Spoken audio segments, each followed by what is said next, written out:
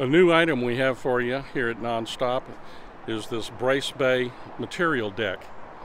It's 25 inches wide, drops in place where the two cut boards, the 80.5 inch cut boards normally go. Now we've noticed that lumber's getting narrower and narrower, and actually some 2x10s are less than 9 inches, and which would give you 18 inches if you have two cut 2x10s in this area versus this 25 inch platform.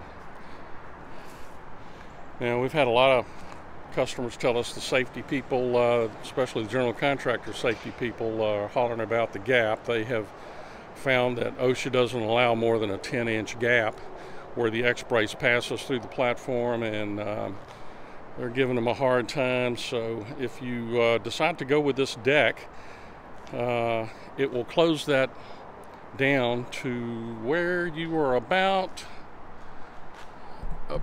an inch away from the X-brace. Pretty simple construction, but it's very strong. The max load we rate it for is 900 pounds, which means you could load it with all the brick, block, mortar, and mortar boards, and you're never going to bend this thing. It's we'll turn it over and show you how it's constructed here.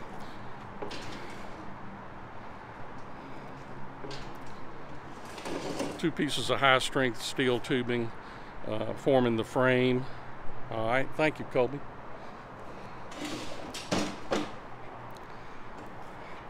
And then we've decided to use 1/2 inch pressure-treated, kiln-dried plywood, which is the best we have found for a weatherproof wood deck. Wood just gives you the most strength for the weight, and it looks like this piece that we're using is going to last, I'm thinking at least 5 years.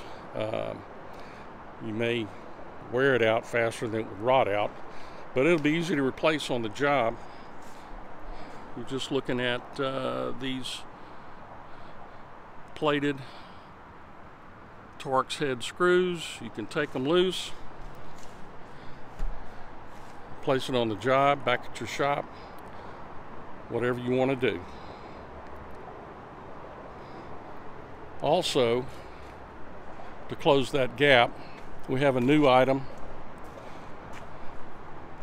which reduces the gap by 3 inches by itself. This gap filler, point at that please. All right, this bar right here closes the gap up by an additional 3 1/4 inches.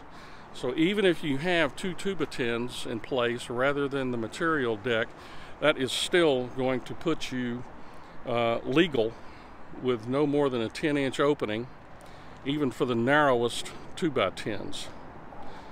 So these items are available together or individually, and